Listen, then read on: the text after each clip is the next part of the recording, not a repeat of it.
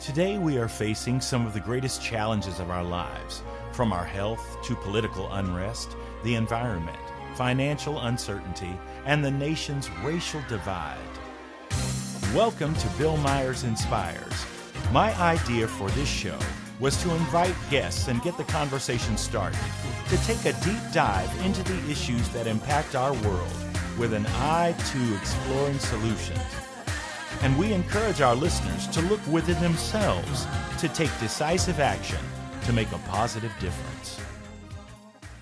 Welcome to Bill Myers Inspires. I'm your host, Bill Myers, and today we are going to be talking about the future and the ideas for reforming police departments. And today's show is entitled Police Reform to Better Protect and Serve.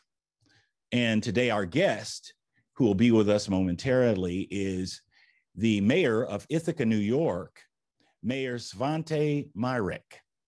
And so to set up, good morning. Hi, good morning. How are you? I'm doing fine. Give me just a second here. I'm going to sort of set up the show today. As the nation grapples with ways to reform their police departments, Mayor Svante Myrick has a bold new vision for the police department and its role in the city of Ithaca, New York.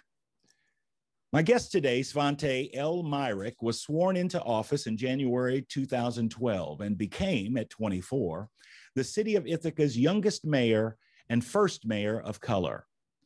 Svante was first elected to the Common Council at the age of 20 while still a junior at Cornell University.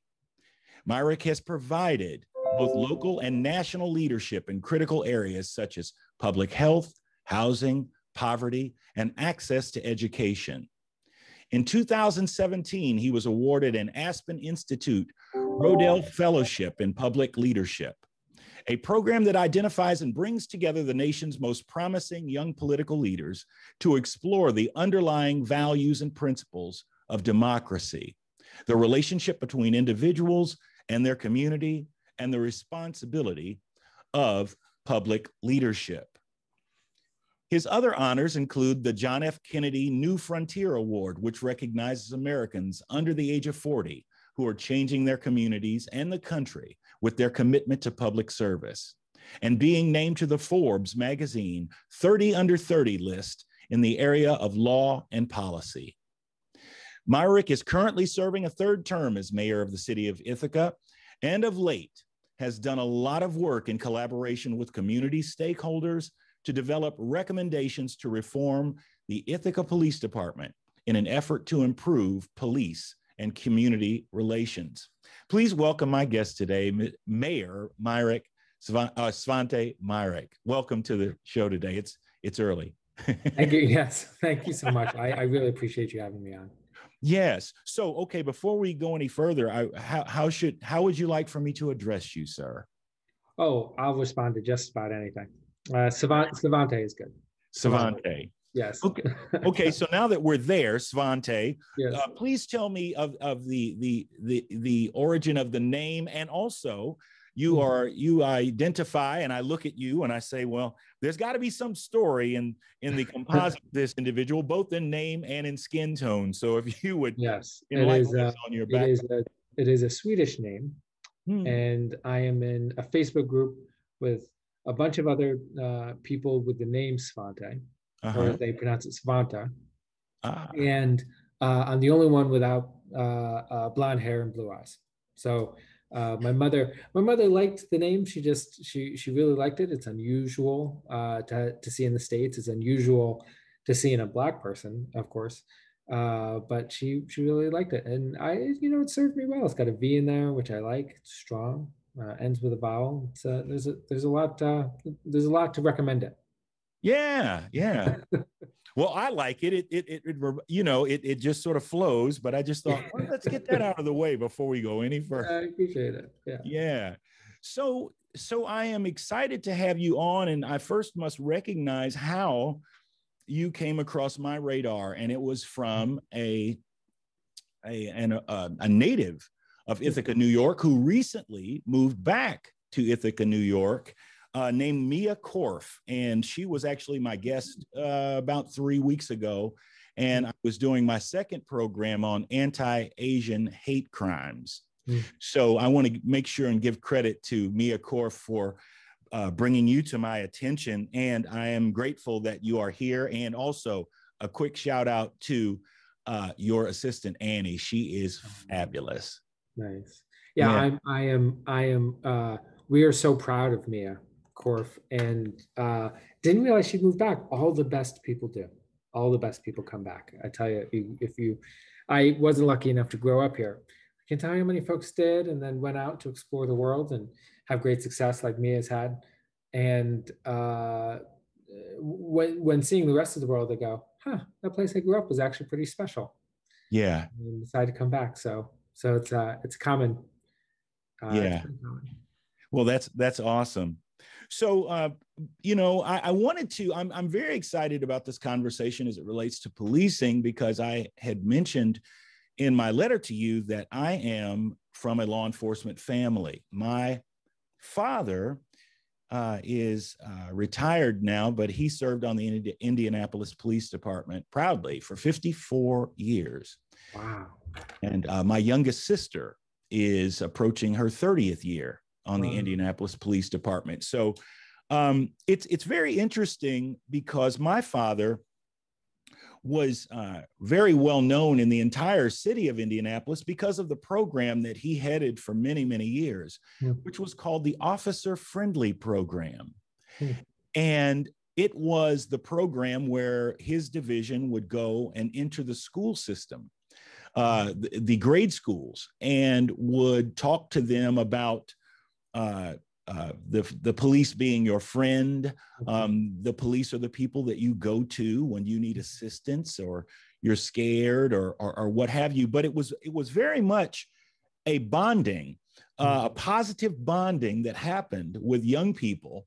And I'm talking about generations, because as I'm 55 now. So over the years, I've come across many people who go, your dad was Officer Friendly, and they know him. I mean, the entire public school system went through these programs. And so for generations, but my dad, for the last 20 years before his retirement, became very concerned about the direction of the department. He became very, very disgruntled, quite frankly, with the training and the direction of the department. And I strongly suspect that it was that period that maybe war on crime, or sort of the militarization of the police department, and how that broke those bonds that were so carefully put in place by building community that he had been an instrumental part of. So I just wanted to start with that to give you a little background about my awareness of that.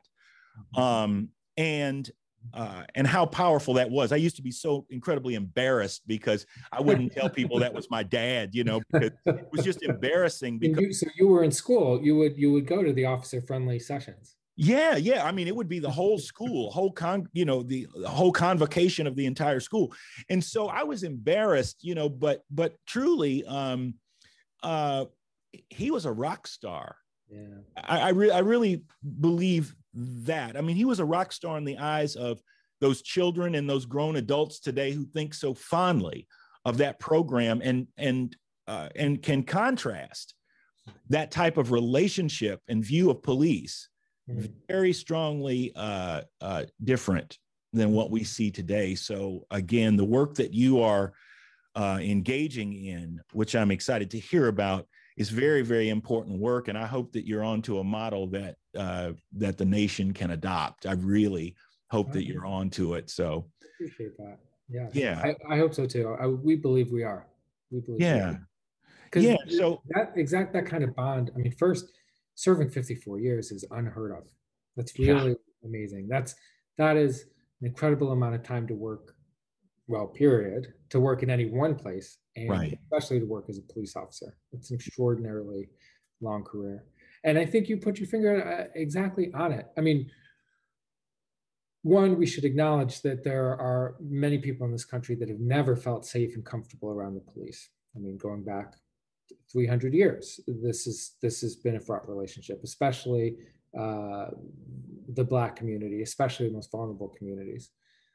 But there was definitely a shift. Things have been deteriorating over the last 30 years, especially. And it's exactly what you said. It's a more aggressive war on crime, war on drugs, and the corresponding militarization of police departments, and both in their equipment, in their tactics, but also their culture, and some of that was quite literally the result of hiring. We would hire and just say, you get an applicant that served overseas, and you just go, well, they know how to wear a uniform, and they know how to use a gun, so they're 90% of the way there. Let's hire them, put them on the street, without stopping to ask ourselves, are those the two most important things about being police officers? Is it the uniform and the gun?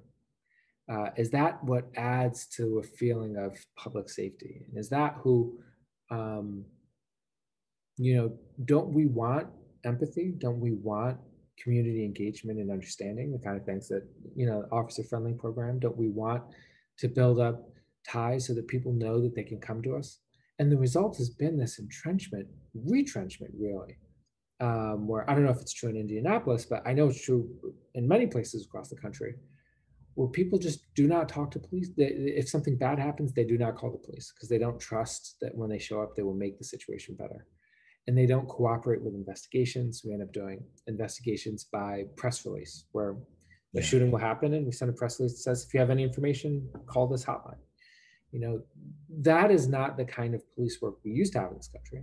And it's not the kind of public safety system we need to have. So I don't know if this is a good time to just say what we've proposed in Ithaca. Sure. I mean, it's a good time to sort of outline that, and we can dig into it because I know we'll be coming up on a break here in a second. But yes, please.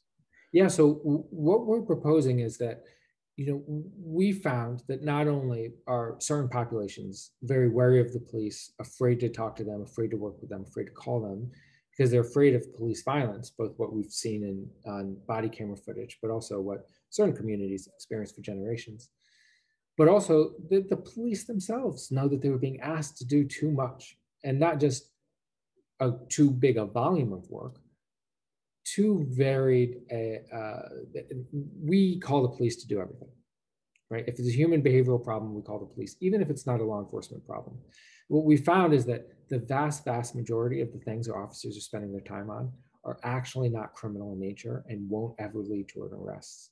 35% of the things we dispatch our police to, we know, because we know the statistics from the last 6 years, have led to arrests 0% of the time, right? It's 35% of calls before we even dispatch. We know that's not likely to lead to an arrest. When we put that together, we thought it's time to create a new department, a department that has armed workers in it, what you call traditional police officers, but also a unit of unarmed workers that can respond and de-escalate and help build community solutions. So we're calling this new department a Department of Public Safety and Community Solutions. It'll be led by a civilian. It could be somebody with a law enforcement background, could just be somebody with a strong management background. And we think this will lead to an improvement in the quality of life of officers. It'll also allow them to focus on the calls for service that actually have the potential to be criminal in nature, allow them to dig deeper, rooting out the violent crime and guns, weapons, while giving us another tool in our toolkit to engage the community in a way that lowers temperatures, which is showing up in an unarmed fashion. Yeah, that's very interesting. So the police were, I mean, there's a dog on the loose. I mean, right. Yeah, you name it. My neighbors, I don't like their fence. Even taking reports, like we don't even know how many reports are going. My bike was stolen last week, right? If you say my bike was stolen last week, I'd like somebody to come and take a report. There's no reason for an armed officer to show up to that, right? And True. In fact, the very presence of weapons, particularly people with past traumas or people who are uncomfortable around police officers, might say, well, my bike's stolen last week. I'm just not gonna call at all. We want them to call. We want somebody to show up and take the report and talk to them about so that if it could be found or you could make an insurance claim. But all of that also takes time away from the things that the officers need to be focused on, which is preventing gun violence. So really looking for this new model. Yeah, that's great. I mean, I'm excited about that that overview and that analysis because it's so very true. We are going to take a break right now, and we will be back in just a moment and continue our conversation on police reform with Mayor Svante Myrick of Ithaca, New York, in just a moment. Today, we are facing some of the greatest challenges of our lives, from our health to political unrest, the environment, financial uncertainty, and the nation's racial divide. Tune in every Friday at 3 p.m. Eastern Standard Time for Bill Myers Inspires, as he and his guests take a deep dive into the issues that impact our world with an eye to exploring solutions. Emmy Award-winning actor Bill Myers is an accomplished actor, jazz musician, filmmaker, writer, educator, and speaker. As a biracial man who's both black and white, Bill leverages his background, talents, and voice through creativity, compassion, and connection as activism for social justice to focus on uniting the divide and compelling change. Bill Myers Inspires encourages listeners to look within themselves and take decisive action to make a positive difference. For more information, visit his website, billmyersinspires.com, and sign in for the latest news and updates.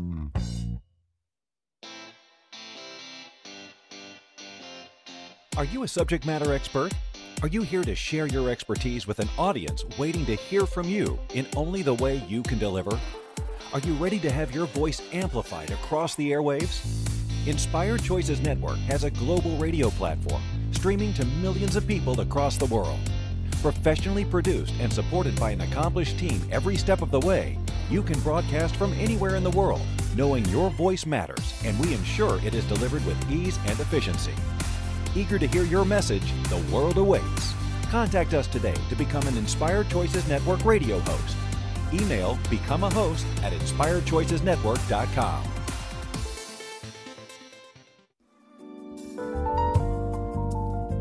You're listening to Bill Myers Inspires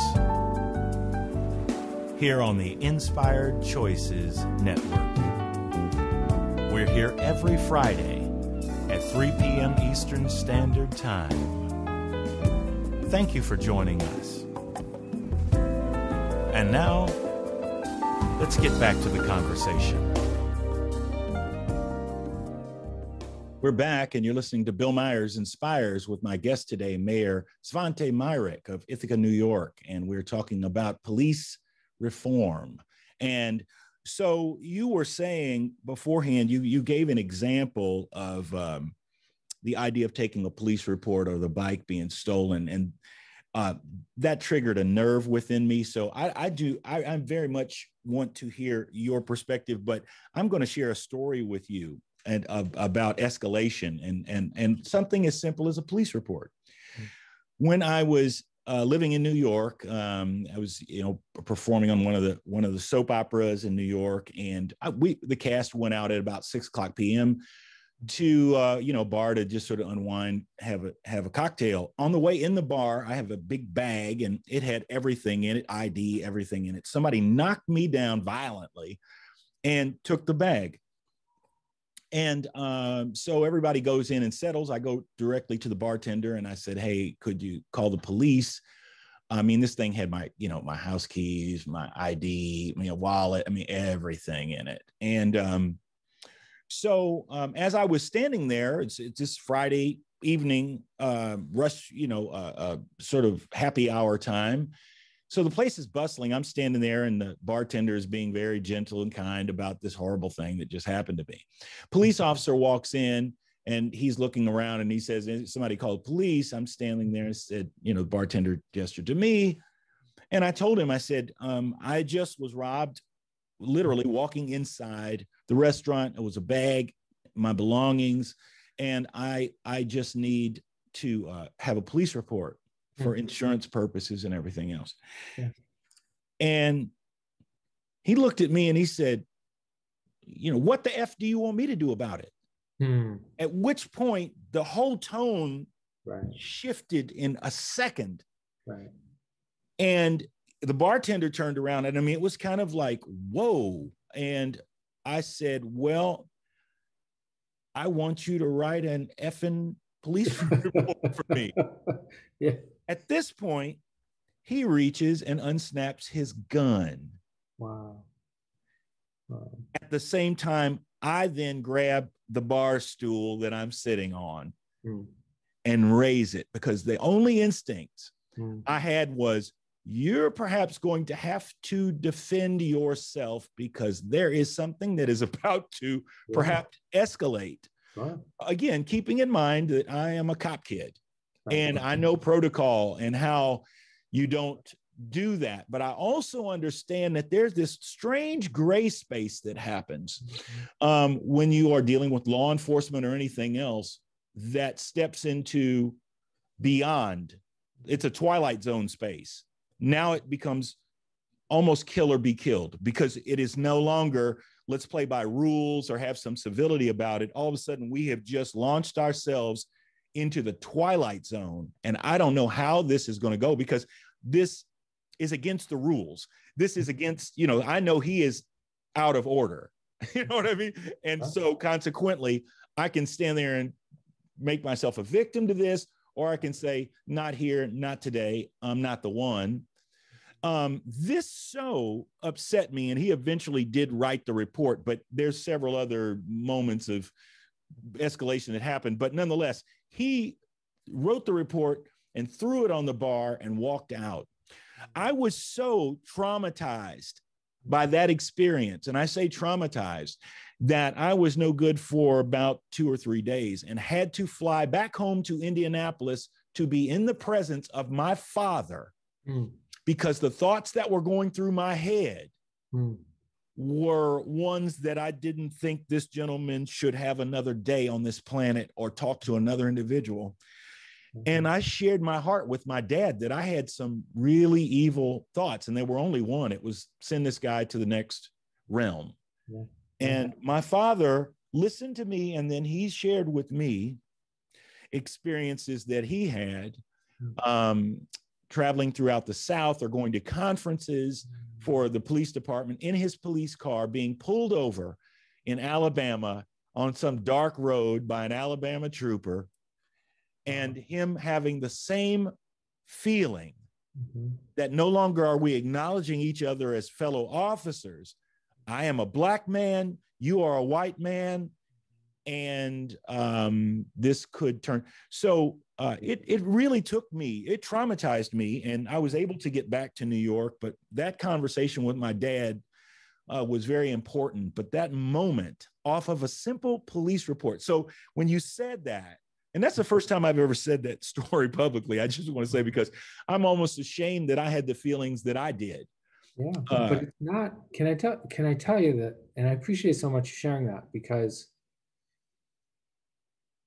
this is, especially in the Black community, stories like this have existed for generations, and they were, if believed at all, they were rarely taken seriously. It was like, well, he said something rude to you, get over it. And it's only once we have cameras everywhere that people are starting to see and take seriously how badly these interactions can go. But I can tell you that what led us to make such a transformative change here in Ithaca, to decide to make this change, was we did these deep community listening sessions over the last 10 months. And it was incident after incident. Almost every Black person we spoke to had at least one story where the number one takeaway, the main takeaway, was that they felt dehumanized by law enforcement. And that is just unacceptable. That's not what the profession should be. That's not what the mission should be. It should be unacceptable. And the person, you know, he should have never been on the job in the first place, that officer. We've got to do a better job of screening out, you know, what we started doing 6 years ago in Ithaca is doing psychological testing for applicants. We do psychological screening and polygraph tests to figure out not just their implicit bias, right? If they've got a racial bias, but especially if they've got an authoritarian bias, which is what it sounds like was the deal with this officer. Mm-hmm. If he's got I'm the boss around here and you're not going to tell me what to do and I'm here, what do you want from me? That attitude is what leads to violence and is what damages trust where there should be. As you said, your sister's in law enforcement, your father, 54-year veteran of the force. If anybody should feel safe and comfortable around police officers, it should be you. But all it takes is one officer to fracture that trust. And we've just seen too many fractures. That's why we've got to change. Yeah.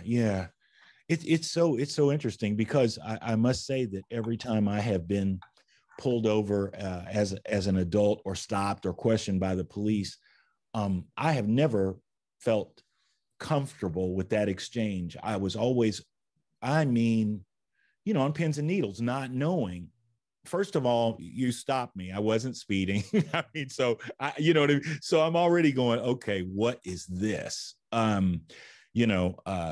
Mistaken identity, whatever. Whatever you could write it off to be, but it's a scary experience because I just don't know how this is going to go. And also it probably was scary all the time anyway, because of my father being a police officer. I never felt like that gave me a pass. In fact, I never wanted to bring disgrace, upon him or anything like that. I know some other folks who are cop kids who, drink and driving. They get pulled over every week and it was like, hey, my dad is. And so, a pass. I never did that. I bet I thought if you caught me. Were they white kids, just for reference? Yes. Yeah. Yes. Yeah. And like for us, there was all this added pressure of, we have to represent ourselves well. There's also an added fear. I'm sure you got the talk, which was, people are going to be jumpier around you. Police officers are going to be jumpier around you. Don't take chances. Be deferential. Speak quietly. No sudden movements. And I didn't realize until I was older that not all kids, because I'm mixed as well. I didn't realize that not all kids got that talk. It was only when I was a teenager and I watched the way some of my friends, my white friends, talk to police officers, talk about police officers. I was shocked. Mm-hmm. They didn't get the same talk we did. Yeah. Interesting. It's so very interesting. So I want to hear more about your plan. I didn't want to commandeer this conversation. I didn't realize it was going to be, exercising my own demons or something, but it's an emotional, I'm really happy you shared that story because this is what we have to fix. And, I forget who says it, but not everything that can be faced can be fixed, but nothing can be fixed unless it's faced. Absolutely. And let's be very, very honest about what's wrong with this profession, what's wrong with this way of delivering public safety. We're not going to be able to fix it because you can focus on, and look, the vast majority of officers do a great job and they're in this for the right reasons. And most interactions go well. And it's important to say that, but it's also important to not let that be the end of the conversation. Nobody else can say, well, I do my job good most of the time. So why are we talking about improvement? We cannot allow, the consequences for some of these mistakes are fatal. Yes. The consequences for some of these bad actions are fatal. And the consequences of all of these bad interactions is terroristic. That's what it does. The act of a terrorist is somebody who thinks that if they scare you, they can change you. And they can change your behavior, change your thoughts, change your beliefs. And Bill, that's exactly what happened to you. It was a dehumanizing exchange where he felt like he had power and control and could intimidate you with his service weapon, right? Something that was meant to protect and serve. And it changed you. That's why you had to go talk to your dad. And that's a horrifying outcome. It should never be the case. So we think, we just made the decision to build this department. The Common Council adopted the plan 3 weeks ago.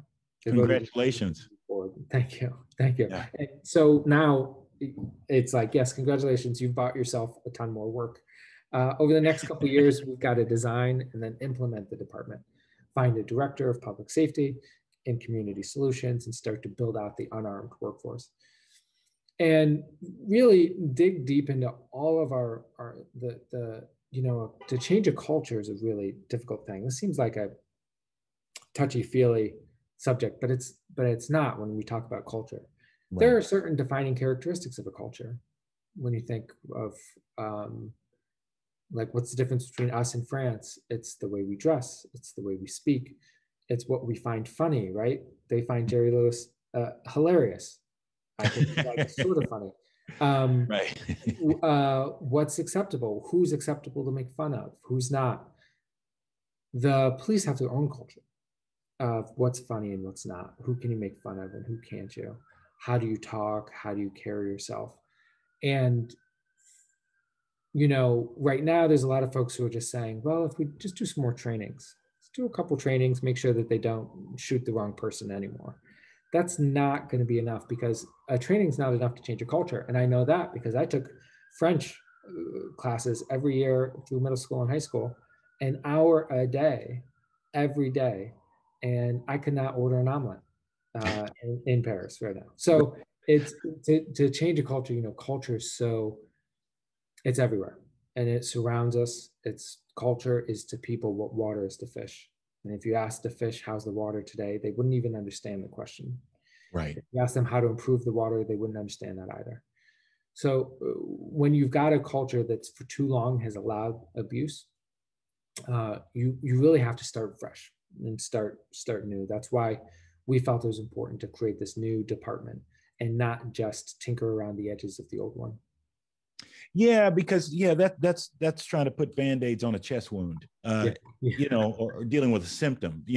I got the runny nose, but you haven't addressed the cold. So no, I'm with you. I'm so with you, and I'm excited about that. So what are the steps that you see in being able to frame that out? I mean, you said you're looking for a director, but I mean, I'm just very curious what your sort of step process and possible timeline is for at least projecting it at this point, because and they would only be projections, but I think it's fair to guess that by this time next year we'd like to have the new chief or the new director of the department on board, and we'd like to at least have a pilot up and running of a couple of unarmed workers per beat per shift out there on the street.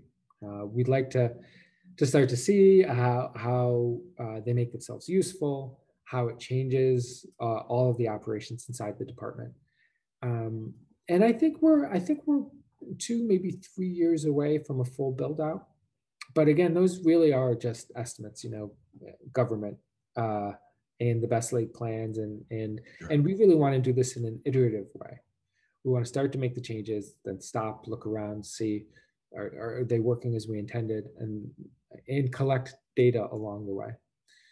But yeah, we think that's the next step. We've got a task force now that's set up to start the designs, the crafting the position description for the director of public safety, crafting the position descriptions for the new unarmed community solution workers, and working with dispatch to figure out who are we going to send to what calls. We're also committed to working with our partners in Tompkins County, especially around mental health calls. These are calls that have gone to the police not for any good reason, just for the only reason that the officers are, it's a 24/7 operation where not everything else is. And so if something's going wrong at 11 o'clock at night, you don't think to call the Department of Social Services. You don't think to call the mental health department.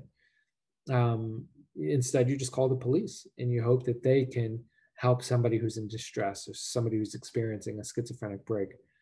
But I'll tell you what happens so often is that the people who are in distress, when a police officer shows up at their house or their workplace or confronts them on the street, it does not lower their distress, right? It doesn't calm them and make them eager to comply. It puts their life in danger, and it puts in danger the life of the police officers themselves. So coming up with alternative responses, like we've seen work for decades in Eugene, Oregon, is a a big part of our plan that we hope to implement right away. Yeah. So I'm very curious in the makeup of these unarmed officers that will be sent out. Are there specific criteria or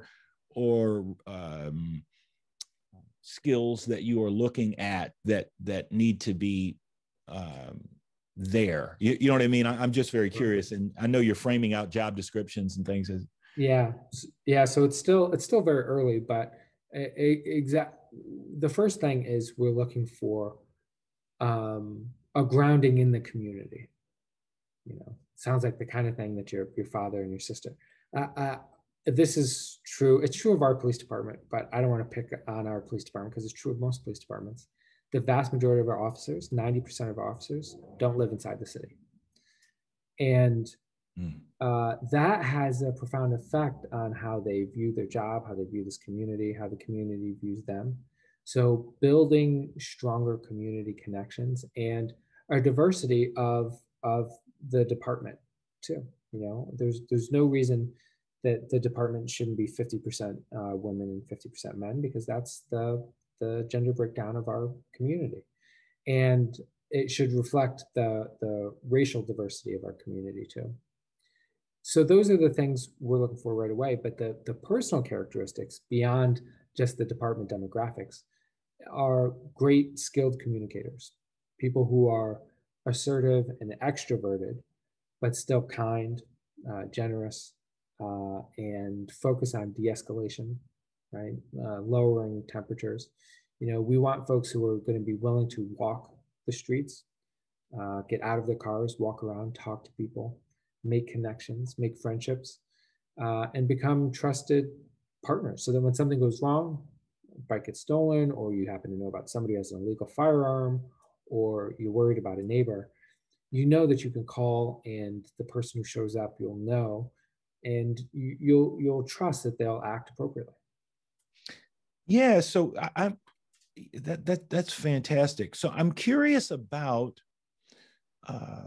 community allies, i.e., churches, things like that, and how they may be able to be infused in a larger community view as allies, or and not just the church, but that just popped into my head immediately, was like, whoa, what about other folks that can help, shed some light in those dark places?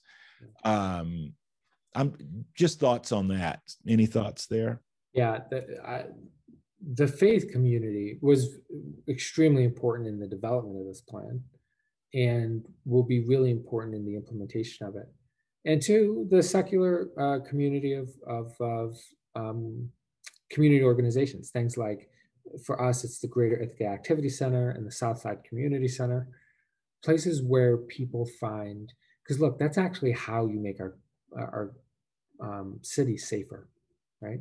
When you study safe places and you study the people who are least likely, least prone to commit violence and to commit property crime, it's people with strong social connectivity, people who are active and engaged in their church, in after-school activities, at work, in third places, places that aren't work or aren't home, but they have a book club that they're active in every week, or they go to Rotary every Tuesday. When you have those strong social bonds and ties, not only are you more likely to get all of your human needs met, talking about your housing and food, those securities, as well as basic emotional affirmations, you're also just less likely to act out in ways that are antisocial. So we really need to, instead of focusing on the pathologies of crime and studying neighborhoods and people that end up committing crime, we should be doing the reverse. Let's study successful communities and replicate them. And especially the churches, the traditionally African-American churches here, have been huge and influential part of our planning here, from Calvary Baptist on down. Mm-hmm. So what exactly is the racial composite of Ithaca, New York? Mm-hmm. It's for a small city in upstate New York. It's quite diverse. We're about 65, I think it's 65% white, the remainder people of color. Large portion of AAPI folks, a lot of Asian American folks, in part because of the universities here, Ithaca College, TC3, and Cornell University. And about the national average for Black folks and Latino folks. So it's a diverse community. We're very proud of the successive waves of immigration, particularly refugees, that have made our community more diverse with each passing generation, from Vietnamese to Burmese to Iraqi and Afghanistan refugees. And that it creates challenges. It creates things that your community has to work through. And every single time it's created more opportunities than barriers. We find that our differences, to paraphrase Bill Clinton, our differences are interesting, but ultimately unimportant. Yeah, so very true. Because at the end of the day, I mean, it's still humanity, and we focus on the us and them. And again, my message is us is them. So, and so how do we focus on being better human beings to one another? And then again, trying to find the common ground, because we can sit up and look at the differences, similar to what you just said a moment ago, all day long. And it's like, that doesn't bring us together. It's still not doing it, Yeah. So yeah, man, I think it's very exciting. And it sounds to me like the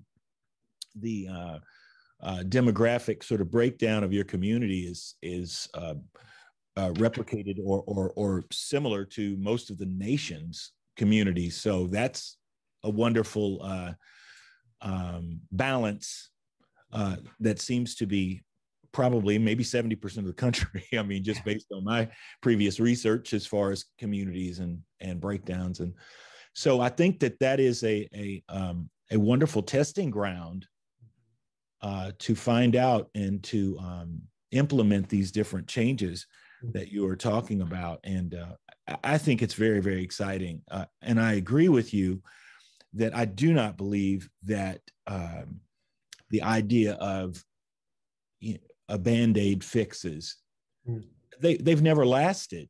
Right. They've never lasted, because whatever we did that would seem like a good idea, the Band-Aids come off and we're back to where we were. And so that did not work. So I am a believer that at some point, perhaps the model that we keep following is broken. And if it is broken, it's not an issue of repairing it. It's about cultivating a new model, That's exactly right. When these police departments were designed, we were all using push mowers. And I don't mean they weren't rider mowers like a John Deere. I don't mean they were gas powered, but you push them around. I'm talking about that little wheel that would turn and cut the grass. You know what I mean? Yeah. They are antiques, and you can keep trying to add grease to that, but it'll never work as well as a lawnmower designed and built in the 21st century. It is time we design and build public safety systems in the 21st century for the 21st century, instead of being stunned that this thing that was created in 1840 isn't working out. The private sector wouldn't do it this way.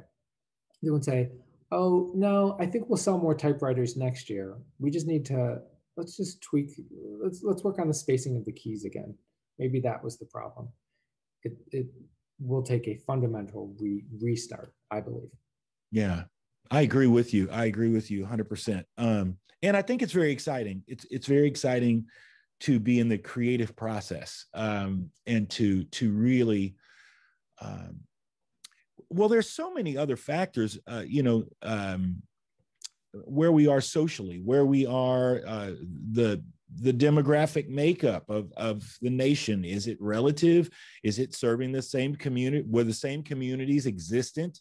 The same balance of those communities was the same, 100 years ago, 150 years ago. The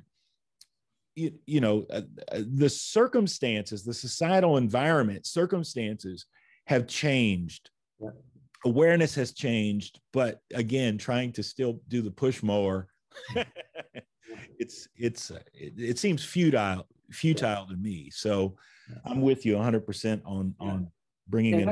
And I think when you have a change this big, it's not surprising that the results, if you try and transform one thing into another, like if you try and make your refrigerator act like an air conditioner, you could maybe do that, right? If you make some tweaks, you could maybe do it, but it will be hugely inefficient. It won't cool your place down. It'll run up your electric bill, and you won't get the results you're looking for. And that kind of reform we've been offered before, and we've seen it. It just hasn't worked to keep us safe. Yeah, that's fantastic. I'm so excited for you guys, and I'm excited that Mia told me to reach out to you. So we're coming up on another break, and I think we're going to take that right now. You're listening to Bill Myers Inspires right here on the Inspired Choices Network, and today we are talking about police reform with the mayor of Ithaca, New York, Mayor Svante Myrick, and we'll be back in just a moment. Today, we are facing some of the greatest challenges of our lives, from our health to political unrest, the environment, financial uncertainty, and the nation's racial divide. Tune in every Friday at 3 p.m. Eastern Standard Time for Bill Myers Inspires, as he and his guests take a deep dive into the issues that impact our world with an eye to exploring solutions. Emmy Award-winning actor Bill Myers is an accomplished actor, jazz musician, filmmaker, writer, educator, and speaker. As a biracial man who's both black and white, Bill leverages his background, talents, and voice through creativity, compassion, and connection as activism for social justice to focus on uniting the divide and compelling change. Bill Myers Inspires encourages listeners to look within themselves and take decisive action to make a positive difference. For more information, visit his website, billmyersinspires.com, and sign in for the latest news and updates.